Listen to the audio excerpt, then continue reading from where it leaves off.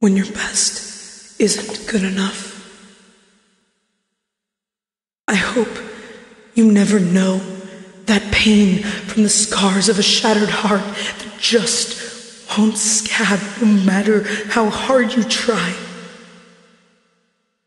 I hope you never know what it's like to ache at 4 in the morning, wide awake, can't sleep, in defeat of every fleeting memory you thought you lost. Yet they're slowly fading. The way she tastes while she crinkles her lip around the edges, contorting it into the swirls of the stroking brush on canvas. The ring of her voice crying out your name in those sweet whispers like rose petals blooming at last, yet it's already too late.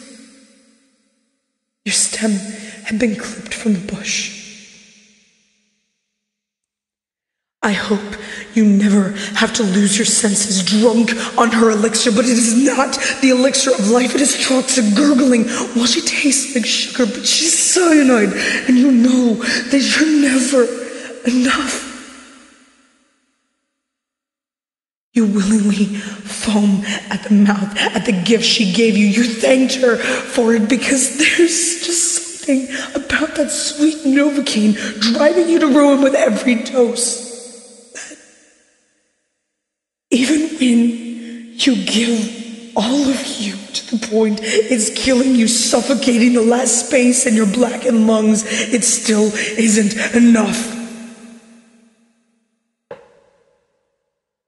I hope you never have to face that hard decision, staring down the sights of the knife or that pen, longing over and over again just to glimpse at the way she breathes next to you. She sucks the life from you, but breathes it back into her, and it's okay. You can't stop staring, just trusting she is breathing.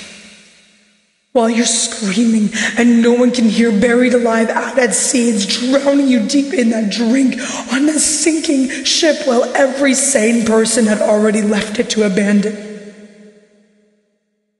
I hope you never have to listen to the whisper on the wind, wishing that it swarms around your ears, distorting the ricochets that she left behind, always on your mind that you can't fight anymore. She's consumed you.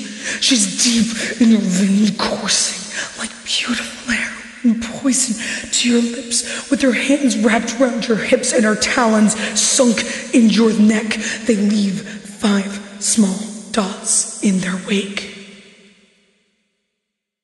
She brings those icicle fingers to your sternum, piercing the veil while wrapping it gingerly around your thudding box, lightly tugging it from the socket. You wish she'd be softer while she does it, but she will do what she pleases. Then you're stunned because you know she was born to fly, and she's so high above you.